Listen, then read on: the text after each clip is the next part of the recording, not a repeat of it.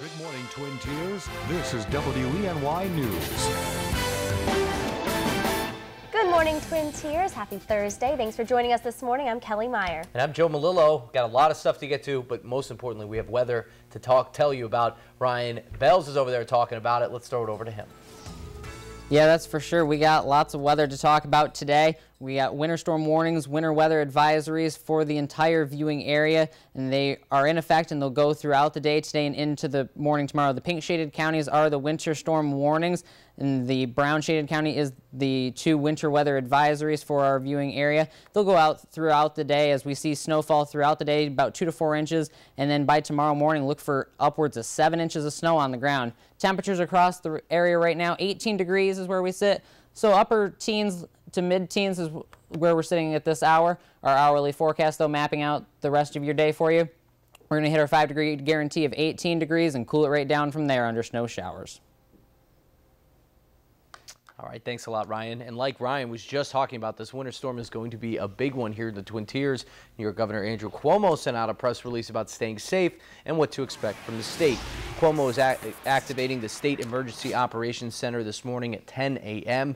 The governor is also saying major highways may close, including the Thruway, Interstate 84, and Interstate 684, as well as Long Island Expressway.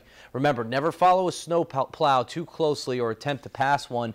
Also, don't let those pipes freeze in your home. Keep the thermostat set at above 55 degrees and let faucets drip a little bit as well. And a winter storm warning is in effect here in central New York from this morning till about Friday at 10 a.m. Well, it's not just New York. The northern tier is bracing for the storm, too. Downstate, the storm could dump up to 10 inches of snow in the Pocono Mountains and several inches elsewhere. The National Weather Service has posted a winter storm warning for northeastern Pennsylvania. They expect the snowfall will be the heaviest Thursday afternoon and evening before tapering off Friday morning. Forecasters say strong northerly winds will force temperatures into the single digits. Monster storms making headlines all over the country. It battered the Midwest and is taking aim here at Northeast this morning. More than 70 million people are in its path preparing for this blizzard. And Rena 9 has the latest on the storm that is already leaving its mark and will eventually affect 21 states. 2014 has begun with an extreme blast of winter weather. A huge storm has been moving across much of the country, bringing with it freezing temperatures and lots of snow. In Minneapolis, temperatures dropped to around 0. Fire crews struggled to deal with a massive blaze following an explosion at an apartment complex. Water used to fight the flames quickly turned to ice in the extreme temperatures. And in Indiana, slippery, snow-covered roads are making travel difficult for drivers. Nearly a foot of snow has already fallen in Chicago, with more expected today. Residents are doing their best to dig out. It does the job. It did the steps, it did the porch, now it's doing the car. You know, make do with what you got right now. The storm is now headed towards the East Coast and New England, where residents have been preparing for this onslaught of winter weather. New Haven, Connecticut shelters are gearing up to help those who spend much of their time on the streets. Just come here just to get my rest and stay warm. In Scituate, Massachusetts, repairs have been made to a seawall that was damaged in a storm last February. The problem is the tides are just huge. They're the highest that they can possibly be. Just a reminder, everyone, be safe when driving around and make sure you follow our tips. We put this story online at WENY.com for all your information. All right, we have an update for you on the standoff in Elmira that left the neighborhood on edge yesterday. According to the Elmira Police Department, 32-year-old Paul Turner was taken into custody after the standoff at 327 East Center Street. Police responded to the home around 9:45 Wednesday for a disturbance between Turner and a woman. After police arrived, Turner barricaded himself and made threats to police, saying he was armed. SWAT teams tried to negotiate after surrounding the home and then launched tear gas canisters to get him out. Turner has been charged with attempted assault, menacing, and criminal obstruction of breathing. A Tioga County, Pennsylvania man is in jail this morning, charged with rape after allegedly breaking into a woman's home on New Year's Eve. He held a knife to the woman's throat while allegedly committing the crime. Police say William White from Westfield, Pennsylvania, went to the woman's home in Potter County on Tuesday and raped her. They say he put a utility knife to her throat. White allegedly told the victim he would kill her if she told police. White is charged with rape, terroristic threats, and 3 kinds of assault. He's in Potter County Jail on $75,000 bail.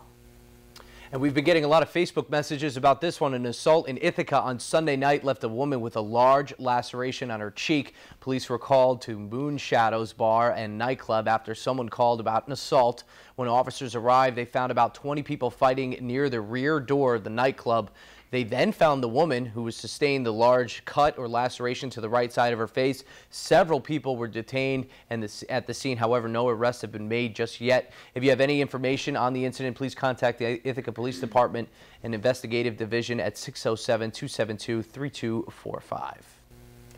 Taxes on gasoline and diesel in Pennsylvania are higher this morning, the first of 3 increases that will happen over the next 3 years. Effective on Wednesday, a new law is making increases to gasoline taxes. This time, they're going up by 9.5 cents per gallon, while diesel taxes are going up by almost 13 cents a gallon. The tax revenue is supposed to stem a rising backlog of needed repairs or modernization for bridges, highways, and mass transit facilities. While many fuel distributors and gas station owners say they'll pass along the higher cost, gas prices are expected to decline on average in 2014.